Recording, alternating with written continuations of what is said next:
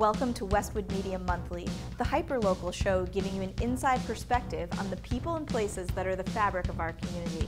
I'm your host, Melinda Garfield, and in this episode we spoke to Tanya Snyder, clinical supervisor at the Interface Referral Service housed within the Friedman Center for Child and Family Development at William James College, Danielle Sutton, director, and Sarah Baroud, youth services counselor at Youth and Family Services right here in Westwood. With May being Mental Health Awareness Month, it's a perfect time to hear about local mental health resources. Thank you, ladies, for joining us.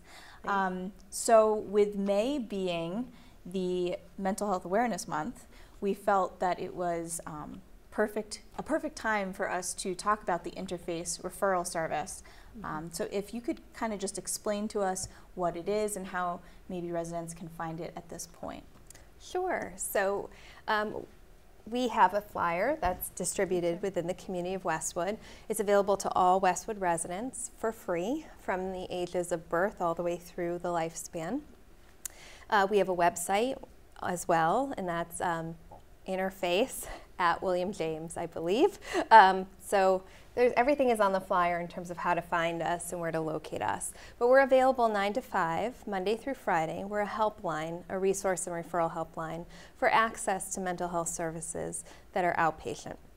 When a caller calls, they receive a live person who answers the phone, who is either a licensed mental health professional or a master's or doctoral level student.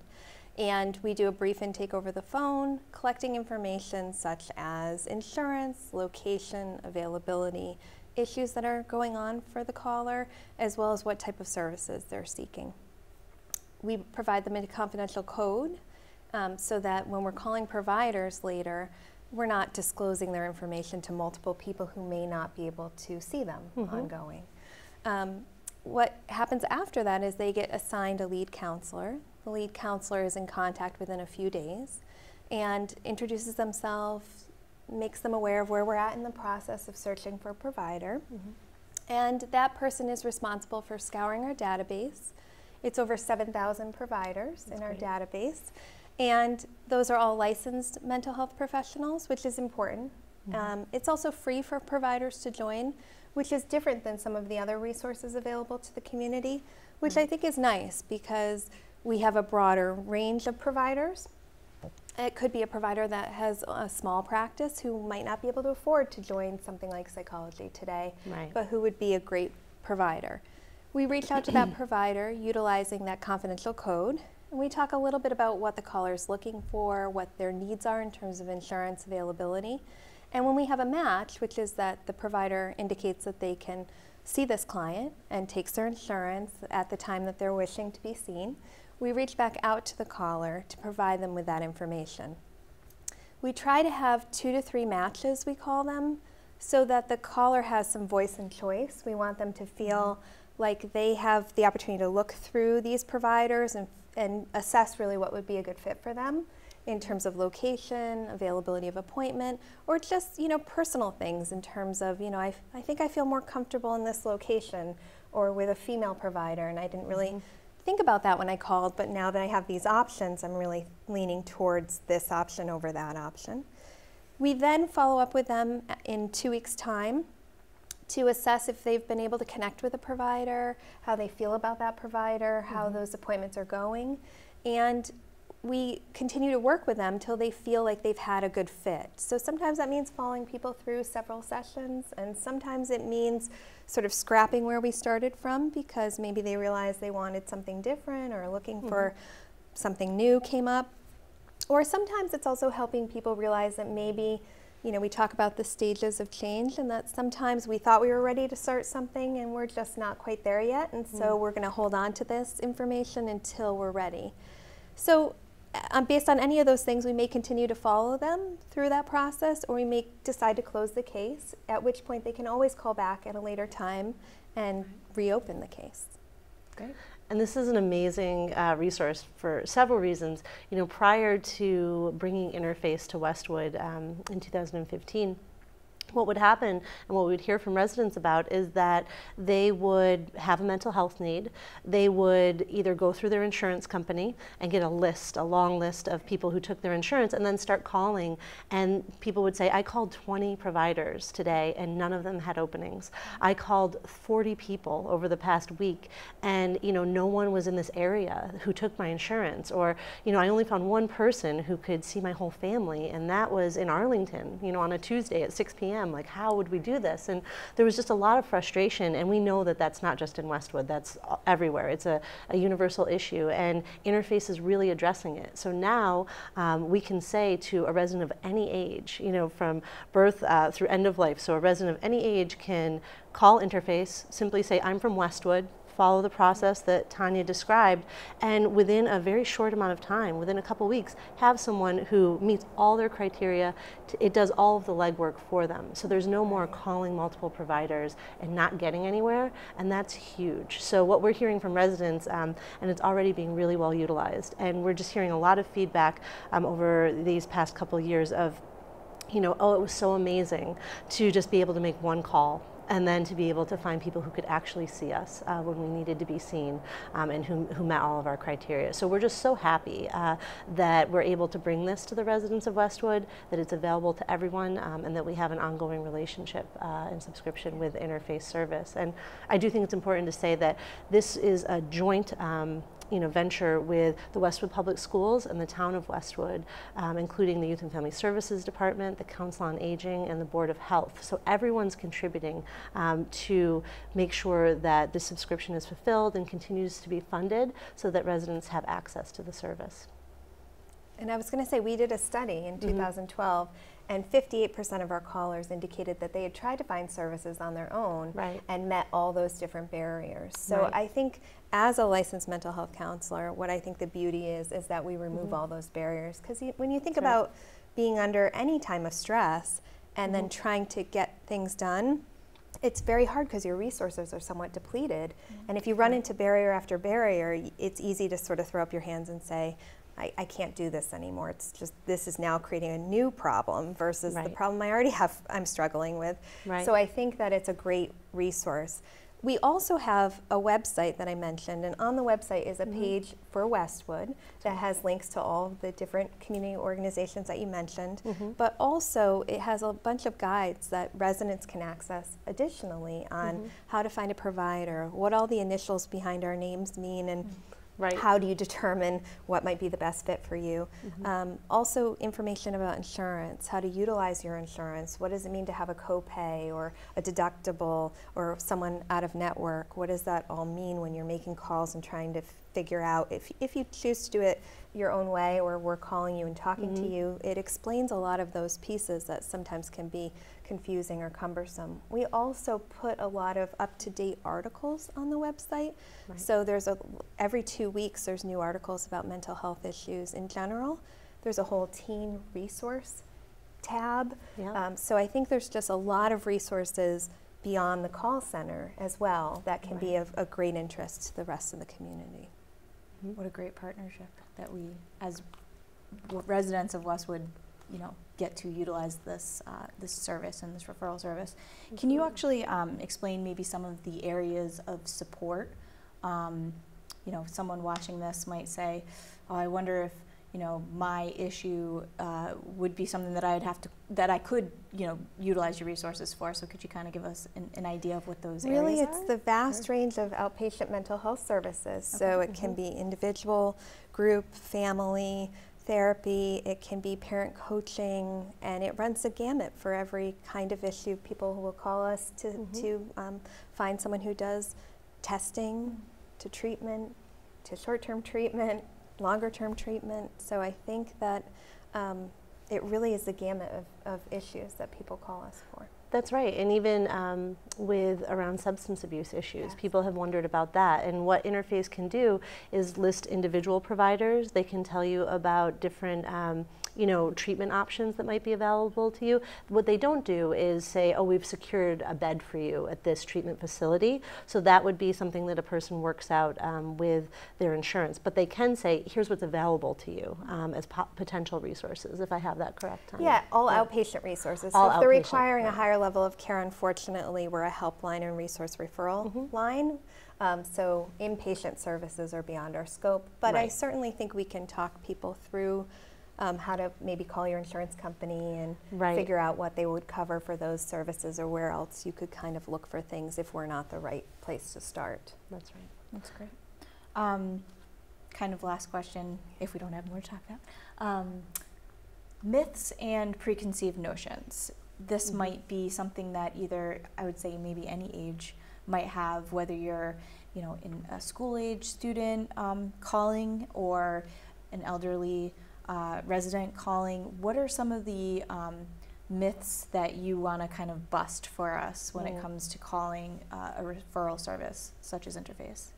Wow, we could have a whole spotlight just about that. I think, you know, there's so many myths around mental health, which is why it's great that there's an awareness month and there's all of this information. I think that one of the big myths for young people that we, I feel like, you know, we talk a lot about and we kind of bust, it's a two-parter. The first part is that once you go into therapy, you're going to be in therapy forever. So now that becomes a part of who you are, right? I'm a person who goes to therapy. Some people enjoy long-term therapeutic relationships, and that's fine. But that does not mean that if you meet with a therapist around an issue, that you will now be someone who has to go to therapy, you know, forever. Many people utilize therapy in a really short-term way. So they say, I have this specific thing going on. I'm going to meet and talk to somebody maybe a couple times, maybe a handful of times, and then I feel like that's resolved, and I'm done for now. And if I ever need something, I can call back. And that's a great way to utilize that for a lot of people, and really important to know. I think especially as you're thinking about who you are and how you have, you know, what your identity is. It's important to know that it can be what you want it to be. And along those same lines, another myth is that you kind of get who you get. And so one of the big things we talk to kids and families about is that therapy is a little different. You know, what I say to young kids is, it's not like if you were at school and you didn't like your English teacher and you said, well, I don't like this teacher, I want another one. People might not like that, right? And that might not work. But it's different with a therapist. You have to find somebody that you really trust and that feels like you have a connection, because otherwise it won't feel good to do the work that you have to do.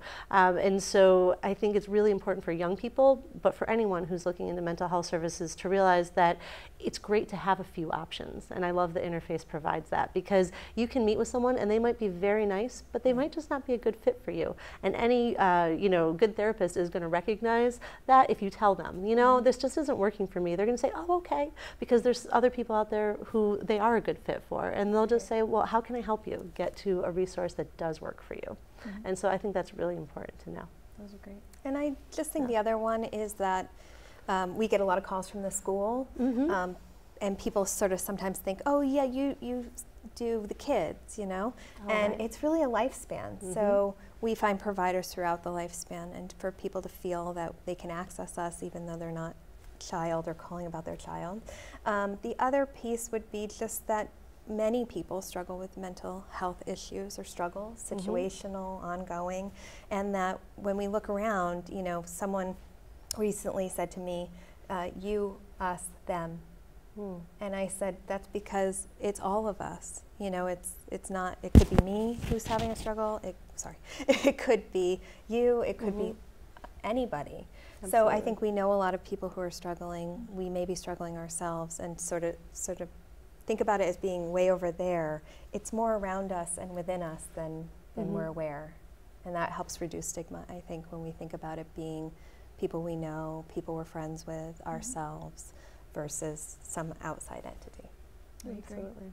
And I think I just want to add on to the point that Tanya made about it not just being for children. And so I think that as a department in the town that serves children and families, that's our focus. But what we realized, and part of what drew us to looking into Interface and, you know, bringing it to Westwood, was that we would often get calls from families or for young people who were in their 20s, you know, or folks who were adults and feeling like they needed services, and they knew we provided mental health resources, and they were just looking. And so we were trying to get them connected and running into all those same barriers that we described earlier. And so we really saw the need for people who were not children and adolescents, people who were beyond that. And so we were so glad to be able to bring something that can serve that population, because it's absolutely right.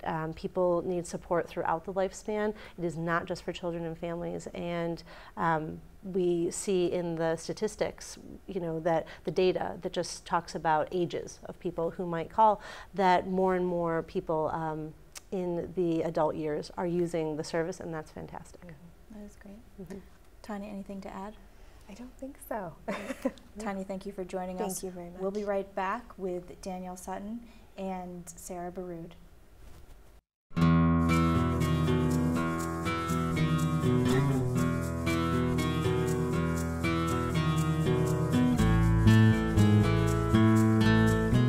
Hi, my name is Danielle Sutton, and I'm the director of the town's Youth and Family Services Department. And my name is Sarah Baroud, and I'm a Youth Services Counselor in Westwood Youth and Family Services. My name is Nina Banozic, and I'm a Youth Services Counselor at Westwood Youth and Family Services. My name is Mary Ellen LaRose, and I'm the Administrative Assistant here at Westwood Youth and Family Services. Westwood Youth and Family Services supports the healthy development of children between the ages of 4 and 18 years old and their families. The Youth and Family Services Department came into existence in 1986 when a group of Westwood residents had concerns about supports that could be in place for children and families, and they formed the Westwood Youth Commission. And since 1986, the Youth Commission has grown into the Youth and Family Services Department, and we have a variety of programs here in town. Westwood Youth and Family Services offers 3 broad categories of service to Westwood residents. The first are free counseling services for individuals, families, and parents. The second part of what we do is resource and referral. So if a family is in need of something that we don't offer here in our offices, we can help them connect to those resources wherever they might be. Some examples of reasons that parents would reach out to us specifically would be maybe if them and their partner are going through a divorce and they're at the beginning stage of that process and they don't really know how to introduce this whole idea to their children. They might reach out to us for some guidance around that. Or if their child is being bullied at school and they feel like they don't know how to explain what's going on to their child, we'd be happy to help there too. And lastly, we offer a variety of programs that we would call community building or preventative programming. And that looks like our social skills groups for young children, girls groups, groups for parents, as well as mentor programs where we connect high school age students as volunteers with younger students in the community. Westwood Youth and Family Services offers structured playgroups. These are social skills groups for children in town in grades kindergarten through 5th grade, boys and girls. It's a great way for kids to meet new friends or strengthen relationships and also learn more about social skills. Westwood Youth and Family Services currently offers 5 mentor programs that high school students can get involved in. These are Body Safety Theater, Bullying Prevention Theater, Friends Network, Thurston Middle School Dances, and the Dove Club. We call it the Mentor Program because our students volunteer with younger students and become role models through their experiences. Westwood Youth and Family Services offers girls groups for girls in Westwood in 4th through 6th grade. In our girls groups, we focus on topics that are specific for girls in grades 4 through 6. So this would include body image, self-esteem, safe navigation of social media, friend groups, things like that. A Westwood family that wanted to be in touch to take advantage of these free counseling services could simply call and speak to one of our clinicians or make an appointment to come in and speak with one of our clinicians. And then we would move forward in the process of setting them up with the appropriate services. Westwood Youth and Family Services is located at 288 Washington Street, right on the corner of Washington and East Street in the Islington Community Center. We also have a satellite office located in Westwood High School to make visits more convenient for high school age students.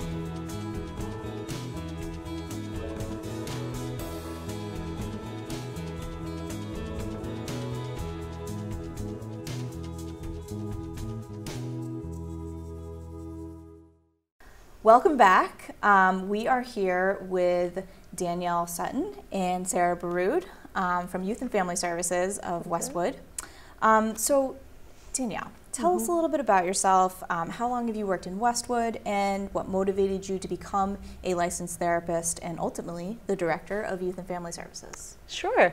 So I came to Westwood in 2004 as the Youth Services Counselor for the Youth and Family Services Department, and it's hard to believe that it's been that long. But I started off in 2004 and then came into the director role in 2009, and that was just a natural evolution. And I was really glad for the opportunity to keep working in Westwood and working with the children and families in the community, because I think it's really a privilege to be in a community that focuses on the mental health and overall health of children and families to such a degree.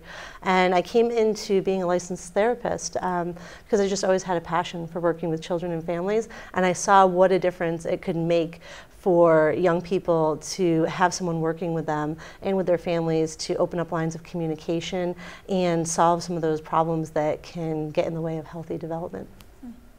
Sarah, same question. Sure. So I became involved in social work after volunteering through AmeriCorps in Philadelphia. I had some experience doing that, and it really sparked my interest in working with families in need and learning more about mental health. So I went back to graduate school and did some work after that doing in-home counseling with families in the Metro West area, which I loved, and then saw this position open in Westwood and was really excited to learn how mental health operates in a community setting, and it's been wonderful. And I came to Westwood in 2014. Great. Okay, so for those who don't know, I Sure. assume most do at this point, but for those who don't, please tell us a little bit about where Youth and Family Services offices are located and what kind of services you offer, and maybe some of the programs that you had this past school year. Sure. Danielle? I can take the first part. Okay. And just say that the Youth and Family Services Department has been a part of the town since 1986 when it was founded, which is, so we're coming, this is the 30th year, just coming onto that, which is great. And the department is there to support the healthy development of children and families, children between 4 to 18 years old and their families. And they do that through what I like to think of as 3 major avenues. The first is with free and confidential mental health counseling for children of those ages. And also parent consultation for parents or guardians of children in those ages, where someone might want to talk about how to manage certain behaviors or manage certain situations at the parent level. So we can talk about that. That's the first part. The second part is really all of our community building and preventative programming, and I'll let Sarah talk a little bit more about those programs, but everything from social skills groups to volunteer programs, things that really engage young people in their community and connect older kids in the community with younger kids for role modeling and mentoring. And then the last part of our services is what I would think of as a resource and referral. So that's just residents contacting us because they might have a mental health question or a question about child development or a question about resources of some kind for their family, and they're just not sure where to go. We can do some of that legwork and help connect them to the things that they need. Sounds like a wonderful resource. Sarah, Yes. a little bit about maybe some of the programs that are being offered? Sure. So we have 6 mentor programs, which, like Danielle said, connect high school students, grades 9 through 12, to younger residents in Westwood. So some examples of those programs are 2 theater programs. One is bullying prevention theater, and one is body safety theater. And the high school students rehearse for months on end, getting these skits ready to perform. For 6th graders is about bullying, and for 3rd graders is body safety. We finished our bullying prevention theater program in January of this year, and we are just about to do our performances for body safety theater May 9th and 11th for all 3rd graders in Westwood. Other programs that we run are a one-to-one mentoring program with high school students and elementary age kids. We also have some volunteer opportunities at the Westwood Public Library. That's been a great new collaboration.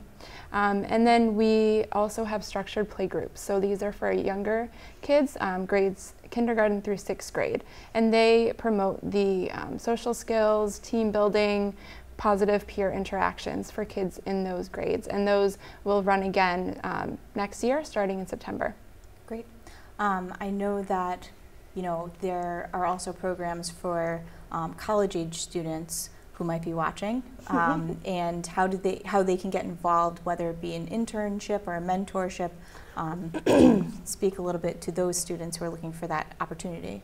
Sure. So we have, for over 2 decades now, had a graduate internship program where we pull from local schools of social work, and each year we have at least 2 graduate interns who are studying counseling or social work, and they are able to practice and work with children and families in the same way that Sarah and I and our other counselor, Nina, do, but under our supervision, just the way a resident would practice in a hospital setting. And so we welcome those graduate interns each September, and they stay with us through the end of the Westwood school year, so the end of June, and they are able to really allow us to expand our service offerings at no cost to the town. So working within our financial parameters, we're able to nearly double the amount of service as we're a staff of 3, and with the graduate interns we become a staff of 5 clinicians. So it's a great program, and it also, I think, is great to have an internship site that is really able to offer everything that we think students need to thrive and to grow in their clinical practice. So being able to have learning opportunities, having supervisors right on site who are there with any questions that they might have. That's great. Anything else that maybe the residents don't know about Youth and Family Services or need to know about Youth and Family Services? Well, I think that, May is Mental Health Awareness Month, and it's just a really nice time to be able to come in and talk about the fact that Westwood has its very own mental health resource department for children and families. I think that's a really great thing. You see that in approximately 60 communities in the whole Commonwealth, and Westwood is one of them. And I think that that's an amazing resource for the families here. So we're just glad to talk about it and find it really timely that it's Mental Health Awareness Month. Absolutely. Thank you so much to the both of you for joining us today. Thanks for having us, Melinda. Bye. To find more information about Youth and Family Services programs, please visit www.townhall.westwood.ma.us and click on Town Services. There you will also find a direct link to Interface Referral Services. Are you interested in being a guest on our program? If so, please contact me at this email address. We hope you join us for future episodes of Westwood Media Monthly. I'm Melinda Garfield, and from all of us here at Westwood Media Center, thank you for watching.